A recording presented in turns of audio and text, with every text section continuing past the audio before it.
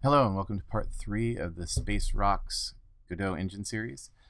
In the last part we wrapped up the basics of our player ship and its shooting, and now it's time to start talking about implementing the asteroids. We're going to make some asteroids that fly around the screen and will give us something to shoot at. So as always, there's a link below to the code for the previous part if you want to follow along, and also the code for this part if you want to see the final result of this video. Alright, let's get started. Alright, we're ready to start adding our asteroids. So I'm going to create a new scene for them. And for the root, we are going to use the kinematic body 2D for these asteroids.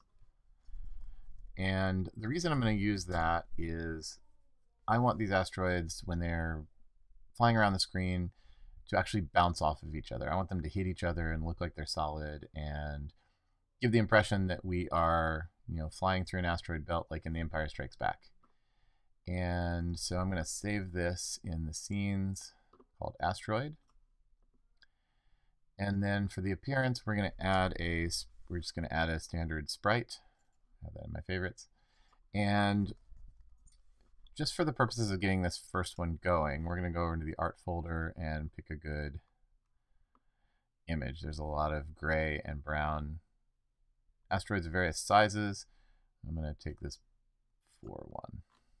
Okay. And there it is. Oops. Let's make sure we're keeping everything together. And we're going to need a collision shape for this. I think a circle is going to make the most sense. Collision shape, we add a circle shape, and we'll just drag it to a good, there we go, approximation of the shape of the asteroid. I'm just going to rename this to collision. Alright, now we just need to add a script to this to make it move around. So we're going to add a script, put it in our scripts folder, asteroid, create. Okay. Now if you watched the Godot 101 video I did, we're basically going to make this like the little bouncing sprite that goes around the screen. We're going to have a velocity that's just going to be a vector 2. We're going to have a rotation speed that's going to be how fast the asteroid spins. I want it to randomly have some bit of tumbling going on. And then we're going to, here in our ready, we're going to randomize so that we can pick a random value for that. We're going to set fixed process to true. We're going to set the velocity to something random. I'm going to say rand range, and I'm just going to put some values in here for now. We're going to come back and set these to a range that we like once we see how it works. Okay, and then we're going to rotate it a random amount. And this is going to be in radians, so we want our rand range to be between 0 and 2 pi. And then our rot speed we also want to randomize. So I want this range to be something like negative 1.5 to 1.5. So some will be clockwise, some will be counterclockwise. And now in our fixed process, we're going to update the rotation. So we're just going to say set rotation to whatever the rotation is now plus the rotation speed times delta. And then we're going to say move velocity times delta. And you want to use move when you're moving a physics body, a kinematic body 2D, or one of the other physics bodies, because what move does is it tries to move the object whatever distance this is, but will stop if it detects a collision. So that's how you make your object stop when it hits a wall or whatever. Or in our case, we're going to make it stop when it hits another meteor. You don't want to use set pause very much with physics bodies because it'll mess up the physics calculations and you'll get some weird results. So you want to try to avoid doing that. Okay, so let's see what we have so far. When we hit run, we get a meteor. It's rotating, going off in a random direction with some rotation. Okay, so that's good. Okay, I've skipped ahead a little bit since we did this in a previous video. I've just added variables here to track the screen size and the extents of our texture, which I'm getting in the ready function. I'm just getting the viewport rect, and I'm getting the texture size of the sprite, and I'm dividing it by 2 because I care about how far the edge is from the center, because our position is tracking the center of the sprite. And then down here, I've got 4 if statements that are just detecting where the position is, and if it moves off the edge, resetting its position to the opposite edge. And I know I said try not to use set pause, but since we'll be teleporting from one side over here to the other side over here, there's not going to be any physics going on around there, at least not hopefully too much. So that should work pretty well. Let's run this real quick just so we can see. There goes the meteor, and when it goes off the side, there we go. Okay, so now we won't lose any of our meteors. So eventually we're going to want to take these images and use all of these different graphics for our asteroid. If we go look at the sprite here, this one is one of the big ones, but we could also use a medium one, which is that much smaller. There's a small size like that, and then there's even a tiny one like that. But of course, every time we change the texture size, we're going to need to change this circle because the circle is not going to match. So we're going to do that because what we eventually want is when the bullet hits this big one, it's going to explode and split into 2 or maybe more smaller ones. But we're not going to worry about that right now. We're going to stick with this and talk about how we're going to do the collisions. So it's time to make our main scene. So I'm going to hit new scene here, and I'm going to make it just have a node as its root. This is going to be main. We're going to save in our scenes folder. And it's going to have, as a child, we're going to load one of the player nodes there. Right? And then we're also going to grab a few of these asteroids. I just want to have, right, again, we'll do this differently once we have it all working, but I want to put, let's say 5 of these in here. Now, because these are physics bodies, they are going to collide. So we need to spread these out so they do not spawn inside of each other. That's going to be a problem. So now when we run this, we should see them moving around. Now what's going to happen when they run into each other is they're just going to stop moving, right? They're going to try to keep going at the same velocity because we're not changing their velocity any. But when one of them gets in the way, it's just going to kind of block the other one until they sort of slide past each other. And that's not what we want. That doesn't look good at all. Okay, so we go back over to our script. What we're going to do is after we move, we're going to check and see if is colliding is true. That's going to tell us, so this function will return true if this physics body has run into another physics body. And if it is, we want to change the velocity or change the direction, right, of the velocity. So we're going to take whatever the velocity is now, and we're going to add get collision normal.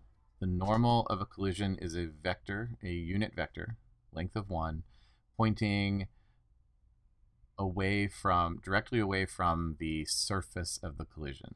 So this is going to be pointing away from the sprite we ran into. So if we look over here at the picture for a second, right? If I'm coming along here and I hit this, asteroid, the collision normal is going to be pointing, directly away, like that. So that's the direction that I want the velocity to be altered by. So I'm going to take that and multiply it by whatever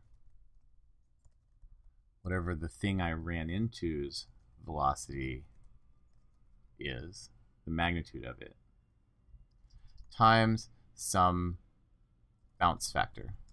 And this is something we can tweak to get them just the way we want. So I'm going to put that up here at the top as a thing that we can adjust. And we're going to export that. And for the moment, we're going to use 1.1 for that. Okay, and so that's how we're going to adjust our velocity. And let's take a look at what happens now when they bump into each other. Our randomness is making them not run into each other. Let's try another one.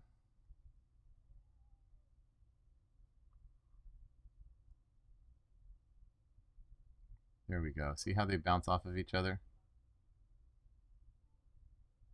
That's pretty good. Let's try a couple more just to be sure. There we go. See, that was really nice. But now it doesn't look very exciting, right? They're behaving the way we want them to behave. It doesn't look very nice. So now we're just going to pretty it up a little by adding a little effect to that bounce. All right, so over on the asteroid, we are going to add a new node called a particles 2D. So I don't want that to be a child of sprite. I want it to be a child of the asteroid. Okay, and this is going to be, I'm going to call this a puff. This is going to be a little puff of debris that's going to puff out there when two of these run into each other.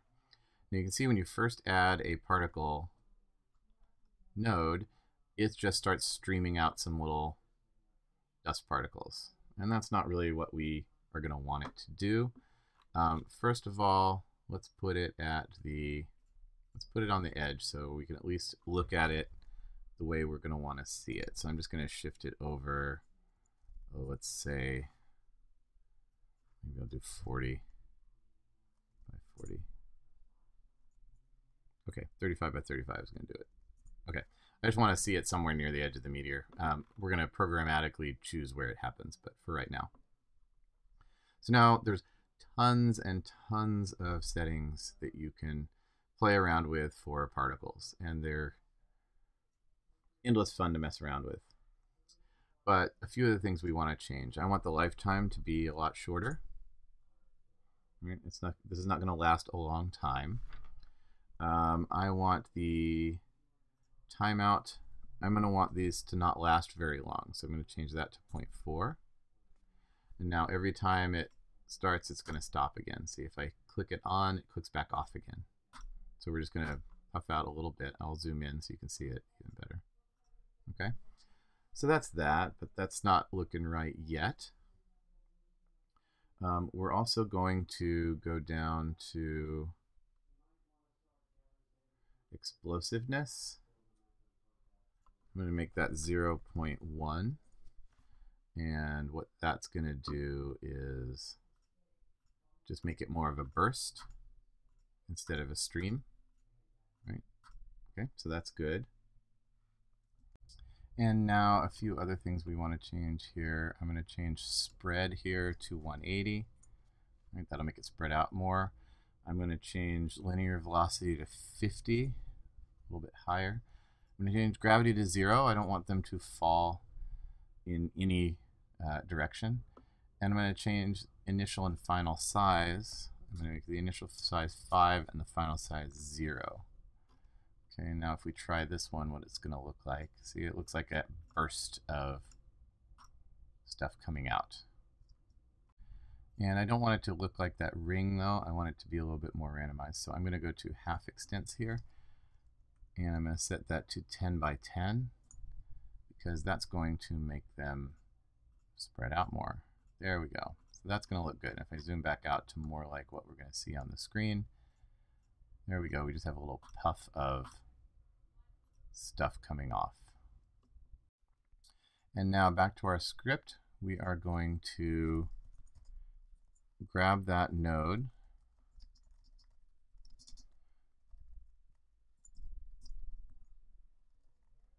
so that we have a reference to it. And then we want to spawn one of these whenever there's a collision. So in the if is colliding, what we're going to do is we're going to take the puff, we're going to set its global position to get collision pause.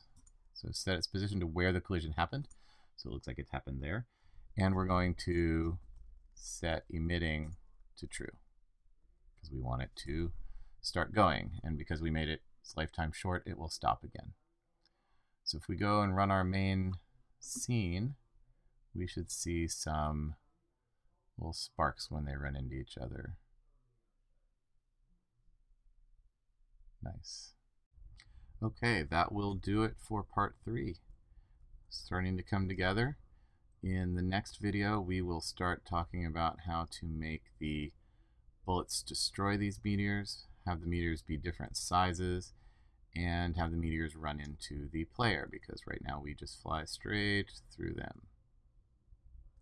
Thanks for watching, and I will see you next time.